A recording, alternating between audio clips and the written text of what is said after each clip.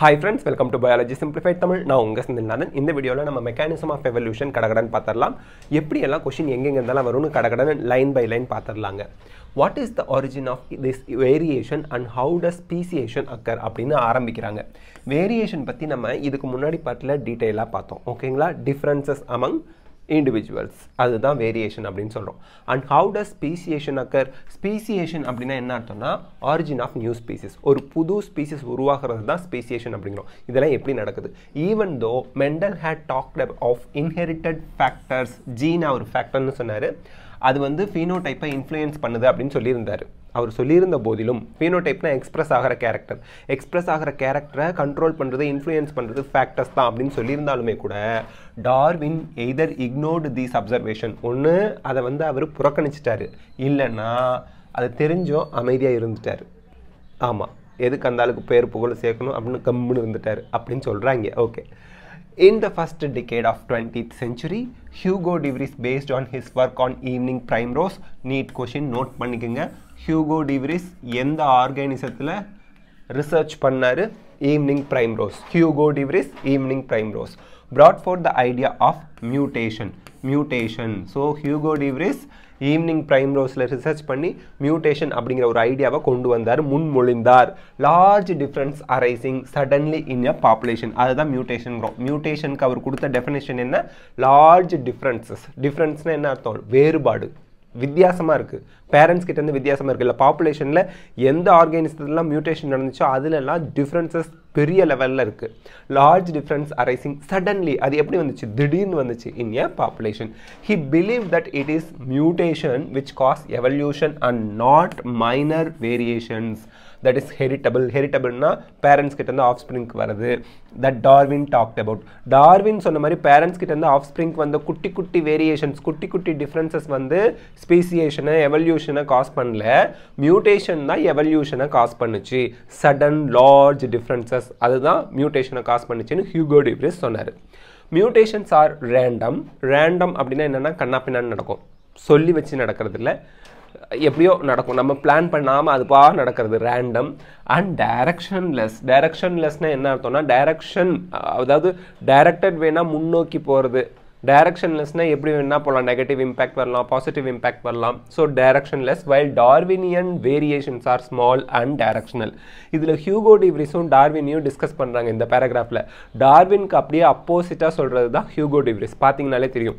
Darwin சொல்கிறாரு variation அப்படிங்கிறது குட்டி குட்டியாக டைரக்ஷனோட போயிட்டுருக்குது, ஒரு முன்னோக்கி போய்கிட்டு இருக்கிறது அப்படிங்கிறாரு.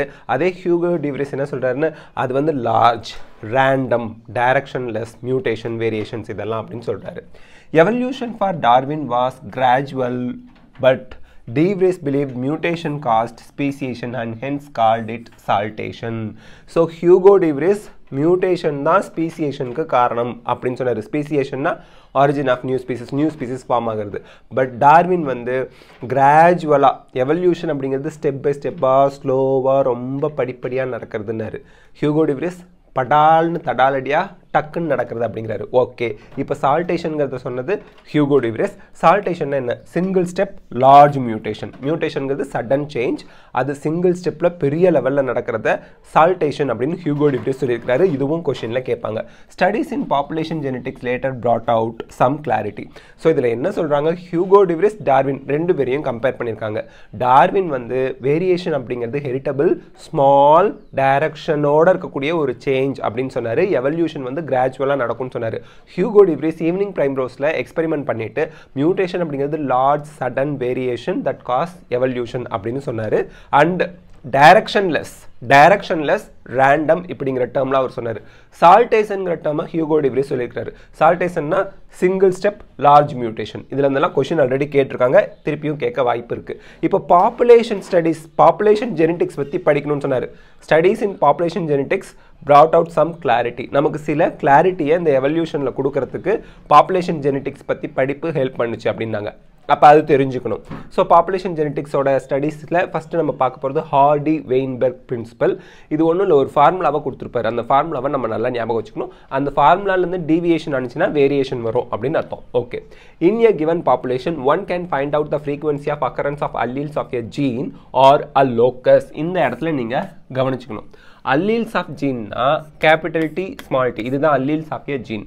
Locus அப்படின்னா இப்போ chromosome diploid நம்பர்ல ரெண்டு chromosome இருக்குன்னா இங்க capital T locate ஆயிருக்குன்னா இங்க small t locate ஆயிருக்கு. allele location or gene location in a chromosome தான் locus அப்படிம்போம்.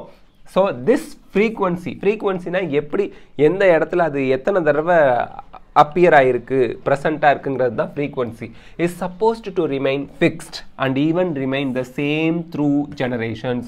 So in the location of the gene or factor வந்து fixed இருக்கணும் மாறக்கூடாது இதோட frequency மாறாம generation after generation இதோட frequency அப்படியே maintain ஆகிக்கிட்டே வரணும். Hardy-Weinberg principle stated it using algebraic equation use பண்ணாங்க.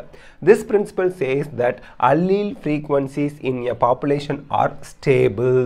இந்த equationல என்ன சொல்றாங்கங்க frequency in a population allele frequency in a population வந்து எப்பவும் நிலைப்புத்தன்மையுடையதா இருக்கும் and is constant from generation to generation parents கிட்ட இருந்து offspring க்கு மாறாம அந்த நம்பர் மெயின்டெய்ன் ஆகிட்டே வரும்.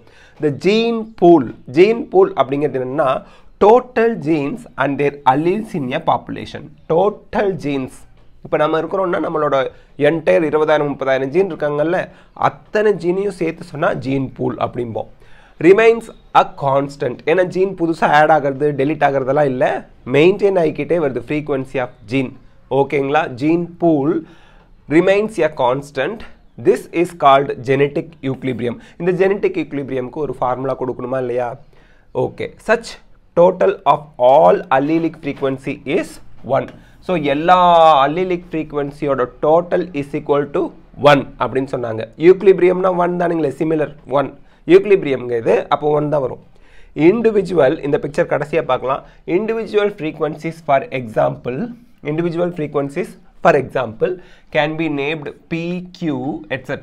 In a diploid P and Q represents the frequency of allele A, capital A and small a.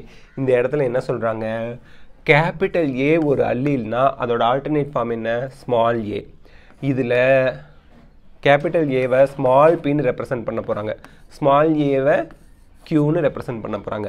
இதே போல capital T small t னு இருந்ததுனா first இருக்கிறது p second இருக்கிறது q. algebraல காமன் நேம் கொடுத்துருவோம்ல அந்த மாதிரி.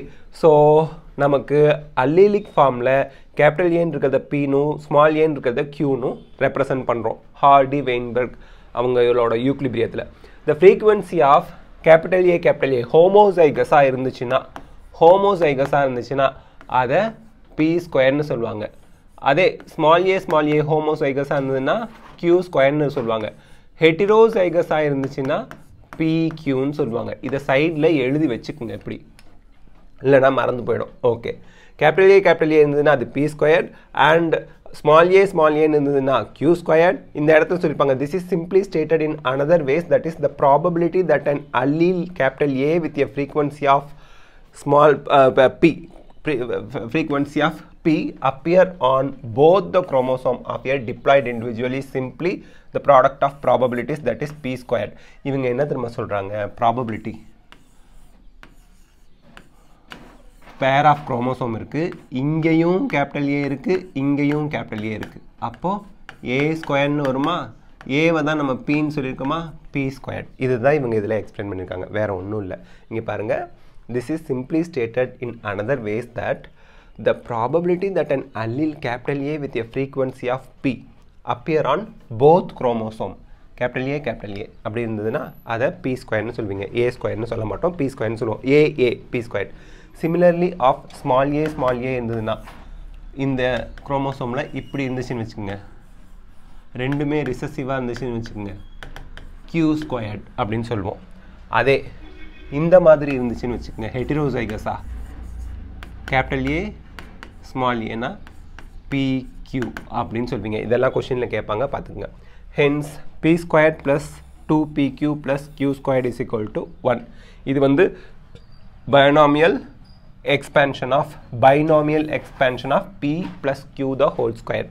So p² plus 2pq plus q² is equal to 1. இதை எப்படி சொல்லலாம் aa plus capital A small a plus small a இது 1 அப்படின்னு சொல்றாங்க. ஓகேங்களா? So இது எதோட expansion? P plus Q the whole squared ஓட binomial expansion. When frequency measured differs from expected value, இப்போ capital A, capital A, capital A, small a, small a, small a, P squared, PQ, Q squared. இதோட measure பண்ண frequency வந்து expected values விட different-ஆ இருக்குன்னு வச்சுக்கோங்க. The difference, that is direction, indicates the extent of evolutionary change. So எந்த அளவுக்கு evolutionary changes நடந்திருக்கு அப்படிங்கறத அது நமக்கு explain பண்ணும். இந்த நம்பர் 1ல இருந்து deviate ஆகி வந்துச்சுன்னா disturbance in genetic equilibrium or Hardy-Weinberg equilibrium ரெண்டும் ஒன்று தான். That is change of frequency of alleles in a population would then be interpreted as a resulting in evolution. So இந்த இடத்துல frequencies-ல change வந்துச்சுன்னா அதை எப்படி interpret பண்றோம்? Evolution. அதை interpret பண்ணும்போது நமக்கு evolution நடந்திருக்கு அப்படிங்கிறது தெளிவா தெரியுது. So 1ன்னு இருந்தா stable. 1ல இருந்து deviate ஆனுச்சுன்னா difference வந்துச்சுன்னா அது evolution நடந்திருக்கு அப்படின்னு அர்த்தம். Don't forget. 5 factors are known to affect Hardy-Weinberg equilibrium. இப்போ evolution நடக்கணும். Hardy-Weinberg equilibriumத்தை affect பண்ற அந்த 5 பேர் யாரு? Gene migration 1. அதுக்கு இன்னொரு பேரு gene flow. ரெண்டாவது genetic drift. மூணாவது mutation. நாலாவது genetic recombination. அஞ்சாவது natural selection. இந்த அஞ்சும் தான் Hardy-Weinberg equilibriumத்தை affect பண்றது, disturb பண்றது. When migration of a section of population to another place and population occurs, gene frequencies change in the original as well as new population occurs. இந்த இடத்துல நல்லா ஞாபகம் வச்சுக்கணும். ஒரு group of people population இருக்காங்க.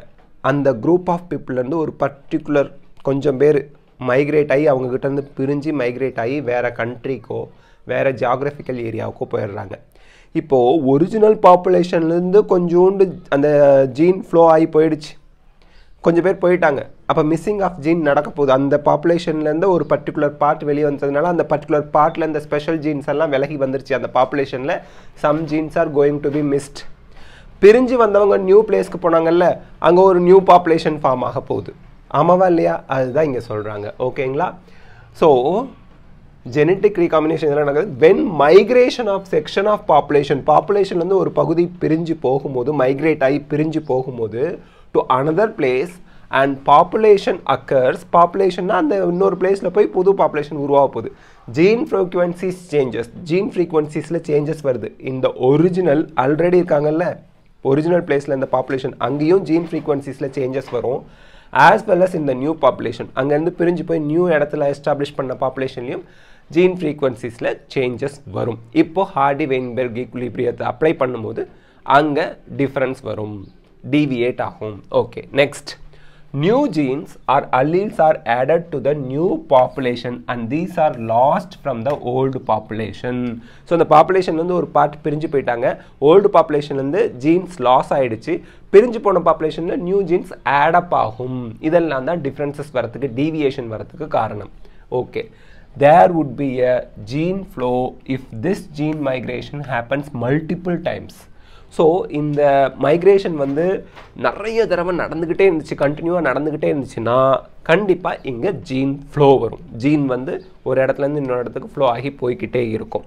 If the same change occurs by chance, திட்டமிட்டு, for example Russia வந்து உக்ரைனில் போர் தொடுக்குறாங்க. இப்போ உக்ரைன்லேருந்து எவ்வளவோ பேர், பல லட்சம் பேர் பக்கத்து நாட்டுக்கு குடிபெயர்ந்து போயிட்டாங்க அப்படின்னு சொல்கிறாங்க.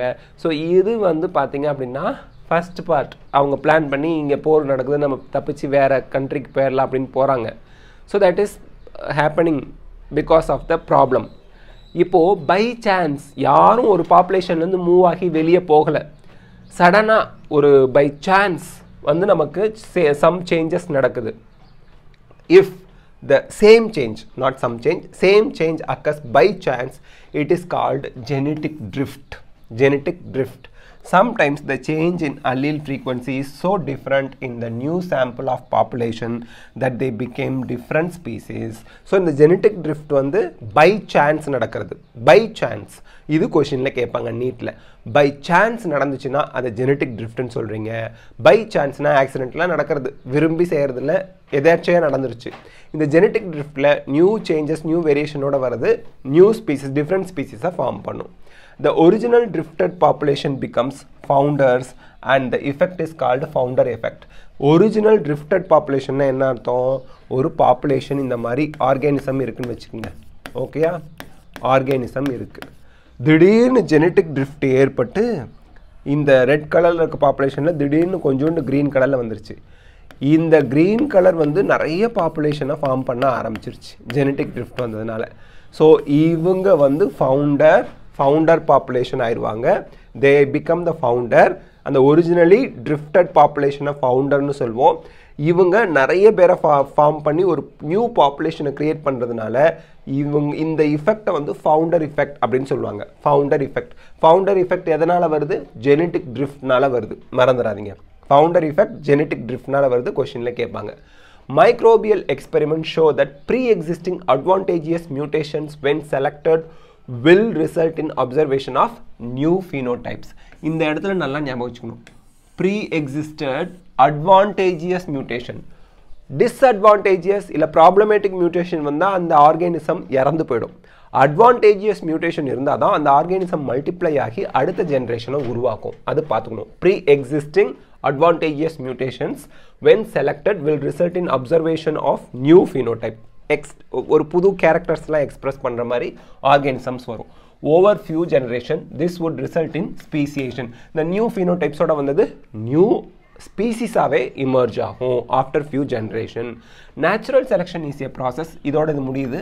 அடுத்து நம்ம நேச்சுரல் செலெக்ஷன் பார்க்குறோம். Natural selection is a process in which heritable variations enabling better survival and are enabled to reproduce and leave greater number of progeny. So natural selection பத்தி போன பார்ட் வீடியோலயே நம்ம டிஸ்கஸ் பண்ணோம். ஃபிட்னஸ்னா ரீப்ரொடக்டிவ் ஃபிட்னஸ் அப்படின்னு சொன்னோம் இல்லையா. Natural செலெக்ஷன்னா என்ன? இருக்கிற resources, environmental conditions, temperature, அது இதுலாம் இருக்கு இல்லையா, அதுக்கு தகுந்த மாதிரி எந்த ஆர்கானிசம் அதிகமாக மல்டிப்ளை ஆகுதோ, எந்த ஆர்கானிசம் வந்து நிறைய ப்ராஜனிஸை விட்டுட்டு போகுதோ அதுதான் பெட்டர் சர்வைவ் ஆகும். அந்த என்விரான்மெண்ட்டுக்கு பெட்டர் சூட்டட், நல்லா சர்வைவ் ஆகும். ஸோ அந்த பர்டிகுலர் ஸ்பீசிஸ் ஃப்ளரிஷ் ஆகும். அதை இங்கே நேச்சுரல் செலெக்ஷன் சொல்கிறோம். Natural selection is a process in which heritable variations parents கிட்ட இருந்து ஆஃப் ஸ்ப்ரிங்ஸ்க்கு வர அந்த differences enabling better survival. Better சர்வைவல்னா நிறைய ப்ராஜனிஸை விட்டுட்டு போகிறாங்க. And enable to reproduce and leave greater number of ப்ராஜனிஸ். ப்ராஜனிஸ்னா young ஒன்னா குழந்தைங்க. A critical analysis makes us believe that variation due to mutation or variation due to recombination during gametogenesis or due to gene flow or genetic drift results in changed frequencies of genes and alleles in future generation. இந்த இடத்துல பெரிய பாயிண்டாக கொடுத்துருக்காங்க. But இதுக்கு முன்னாடி discuss பண்ணதான் சொல்லியிருக்காங்க. இங்கே வந்து பார்த்தீங்கன்னா உங்களுக்கு மியூட்டேஷன் இல்லை ஸ்பீசியேஷன்லாம் வரத்துக்கு காரணங்கள் என்ன அப்படிங்கிறத லிஸ்ட் போட்டு கொடுத்துருக்காங்க. வேரியேஷன் டியூ டு மியூட்டேஷன்னால் வந்த differences R variation due to recombination அப்படிங்கிறது அந்த நம்ம பிரின்சிபல்ஸ் ஆஃப் இன்ஹெரிட்டன்ஸில் படிச்சிருப்போம். லிங்கேஜ் அண்ட் ரீகாம்பினேஷனில் இங்கே வந்து பாருங்கள், எக்ஸாம்பிளுக்கு நம்ம பார்த்துருவோம். Capital D small D, capital B small B இப்படி இருக்கிறது நல்லா பார்த்துக்கணும். Capital D capital B, capital D small B, small D capital B, small D small B. C small D capital பியும் கேபிட்டல் பி ஸ்மால் பியும் பேரண்டல்ல இல்லை. இது வந்து recombination அப்படின்னு சொல்லுவோம். Capital D small D capital B small B இருக்குன்னா capital D capital B கூட சேரலாம், கேபிட்டல் டி ஸ்மால் பி கூட சேரலாம், ஸ்மால் டி கேபிட்டல் பி கூட சேரலாம், ஸ்மால் டி ஸ்மால் பி கூட சேரலாம். இந்த ரெண்டும் ரீகாம்பினன்ட், புதுசாக ஃபார்ம் ஆன காம்பினேஷன். இது வந்து கேமெட்டோஜெனிசிஸில் நடக்கிறது. ஓகேங்களா? ஸோ ரிசல்ட்ஸ் இன் சேஞ்ச்டு ஃப்ரீக்வன்சி இந்த jeans and alleles in future generation. So கேமெட்டோஜெனிசிஸ் அப்போது ரீகாம்பினேஷன் நடக்கிறதுனாலையோ இல்லது உங்களுக்கு மியூட்டேஷன்னால் வேரியேஷன் நடக்கிறதுனாலையோ, ஓகேங்களா, ஆர் டியூ டு ஜீன் ஃப்ளோனா என்ன சொன்னோம்? Continuous migration of small population from a bigger population. பெரிய பாப்புலேஷன் வந்து கொஞ்சம் பேர் மைக்ரேட் ஆகி போயிட்டே இருக்காங்க, அது கண்டினியூவாக நடந்தால் அது ஜீன் ஃப்ளோ அப்படின்னு சொன்னோம். ஜெனட்டிக் ட்ரிஃப்ட்னா என்ன? அதே அந்த சேஞ்ச் இன் எ பாப்புலேஷன் வந்து பை சான்ஸ் நடந்துச்சுன்னா ஜெனட்டிக் ட்ரிஃப்ட் அப்படின்னு சொன்னோம். இதெல்லாம் சேர்ந்து உங்களுக்கு changed frequency of jeans and alleles in future ஜென்ரேஷனில் ஏற்படுத்த காரணமாக இருக்குது. coupled to enhance reproductive success. So reproductive சக்ஸஸை இது அதிகப்படுத்தணும். இதில் எது நடந்தாலும் சரி, variation due to mutation, variation due to recombination during கேமெட்டோஜெனிசிஸ் R due to jean flow R genetic drift, இது எதுவாக இருந்தாலும் சரி அதோடு சேர்ந்து ரீப்ரடக்டிவ் சக்ஸஸும் இருந்ததுன்னா natural selection makes it look like different population. So வேரியேஷனுக்கு காரணமாக என்னென்ன திங்ஸ்லாம் இருந்ததுன்னு பார்த்தோம். ரீப்ரடக்டிவ் சக்ஸஸும் சேர்ந்துருச்சு, அந்த வேரியேஷன் நடந்த ஆர்கானிசம் சக்ஸஸ்ஃபுல்லாக ரீப்ரொடியூஸ் பண்ணுறாங்க அப்படின்னா different பாப்புலேஷனை natural selection உருவாக்கிடும். But it look like a different population, அதுக்கு காரணமாக இருக்கிறது natural செலெக்ஷனும். Okay, natural selection can lead to stabilisation. இந்த இடத்துல நல்லா பார்த்துங்க, இது பிக்சரில் போய் பார்ப்போம். in which more individuals acquire mean character value. மீன்னா ஆவரேஜ்னு அர்த்தம். ஆவரேஜ்னு அர்த்தம். வெள்ளையாக ஒருத்தர் இருக்கான், கருப்பாக ஒருத்தர் இருக்கான், ரெண்டு பேருக்கும் ஆவரேஜ் மாநிறம். உயரமாக ஒருத்தர் இருக்கான், குள்ளமாக ஒருத்தர் இருக்கான், ரெண்டு பேருக்கும் ஆவரேஜ் மீடியமான ஹைட். ஹை ஈல்டிங் வெரைட்டி, இன்னொன்று வேற விளைச்சலே இல்லை, ரெண்டுக்கும் மீடியமாக விளையிற ஒரு வெரைட்டி. இந்த மாதிரி எந்த கேரக்டருக்கு வேணாலும் நீங்கள் ஆவரேஜ் சொல்லலாம் இல்லையா? ஸோ இங்கே வந்து மீன் கேரக்டர், ஆவரேஜ் மீன் கேரக்டர் வேல்யூ அதிகமாக இருக்கக்கூடிய ஆர்கானிசம் வந்துச்சுன்னா அது ஸ்டெபிலைசேஷன், அந்த நேச்சுரல் செலெக்ஷனை ஸ்டெபிலைசேஷன் அப்படிம்போம். டைரக்ஷனல் சேஞ்ச், மோர் individuals acquire value other than த மீன் கேரக்டர் வேல்யூ. ஒன்று உயரமாக எடுத்துக்கலாம், டாலாக இருக்கவங்க மட்டுமே ஜாஸ்தியாக இருக்காங்க, மீடியம் ஹைட்டில் இருக்கவங்க அதிகமாகலை, குள்ளமாக இருக்கவங்களும் கம்மியாக இருக்காங்க, இல்லை குள்ளமாக இருக்கவங்க ஜாஸ்தி ஆகிட்டாங்க, மீடியம் ஹைட்டில் இருக்கவங்களோட எண்ணிக்கையும் உயரமாக இருக்கவங்களோட எண்ணிக்கையும் குறைவாயிடுச்சு. ஸோ டுவர்ட்ஸ் ஒன் டைரக்ஷன், அதை வந்து டைரக்ஷனல் அப்படின்னு சொல்லுவாங்க. ஆர் டிஸ்ரப்ஷன், மோர் இண்டிவிஜுவல்ஸ் அக்கேர் பெரிஃபரல் கேரக்டர். பெரிஃபரல்னால் ஓரமாக இருக்கிறதுன்னு அர்த்தம். குள்ளமாக இருக்கவனும் ஜாஸ்தியாக இருப்பான், உயரமாக இருக்கவனும் ஜாஸ்தியாக இருப்பான், ரெண்டுக்கும் மீடியம் கேரக்டர் இருக்கவன் நம்பர் ஆஃப் அந்த ஆவரேஜ் பீப்புள் வந்து கம்மியாக இருப்பாங்க. ஸோ போத் எண்ட்ஸ் வந்து நிறைய வந்துடும் ஆஃப் த டிஸ்ட்ரிபியூஷன் கர்வ். அதை வந்து நம்ம டிஸ்ரப்ஷன் அப்படின்னு சொல்லுவோம். இப்போ இதில் பார்த்தீங்கன்னா தெரியும் இந்த பிக்சரில், சி இது வந்து ஃபஸ்ட்டு டைப் மீன் வேல்யூ. இதுதான் இந்த மீன் வேல்யூ வந்து பீக் கெட்ஸ் ஹையர் அண்ட் நேரோவர். இந்த பீக் வந்து உயரமாகவும் குறுகலாகவும் இருக்குது. அப்படி இருந்தால் அதை வந்து நம்ம என்ன சொல்கிறோம், இந்த மீன் வேல்யூ அதிகமாக இருந்தால் ஸ்டெபிலைசேஷன் அப்படின்னு சொல்கிறோம். ஏ வந்து ஸ்டெபிலைசிங் நேச்சுரல் செலெக்ஷன். சரி, பியில் வந்து பாருங்கள் டைரக்ஷனல். இங்கே வந்து peak shifts to one direction. இந்த பீக் வந்து இந்த இடத்துல இந்த பீக் வந்து கொஞ்சம் தள்ளி வந்திருக்கு. வெறுமனே பிக்சராக பார்த்தீங்கன்னா உங்களுக்கு டிஃப்ரென்ஸ் ஒன்றும் தெரியாது, இது நேரோவாக இருக்குது, இது கொஞ்சம் பல்ஜாக இருக்குது சார் அப்படிம்பிங்க. அப்படி கிடையாது, இந்த பீக் இந்த நேர்கோட்டில் இருந்தது இங்கே கொஞ்சம் தள்ளி வந்துருச்சு, ஒரு சைடுக்காக வந்துருச்சு. ஃபார் எக்ஸாம்பிள் இங்கே டாலராக இருக்கவங்க வச்சுக்குவோம், இங்கே டுவார்ஃப் பீப்புள் வச்சுக்குவோம், ஓகேங்களா? நடுவில் இருக்கவங்க மீடியம் ஹைட்டோடு இருக்காங்கன்னு வச்சுக்குவோம்.